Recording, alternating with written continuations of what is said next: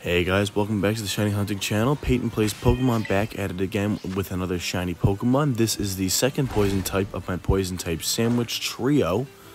This one was another mass outbreak on the map near the Paldean Wooper.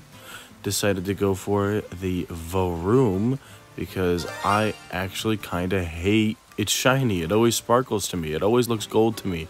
But luckily this one did stand out pretty easily. And I'm so glad I got it and didn't miss it and it didn't run away. But who is your favorite Pokemon character in Generation 9? That's the question for this video. Other than that, have a great rest of your day, guys, and I'll see you next time.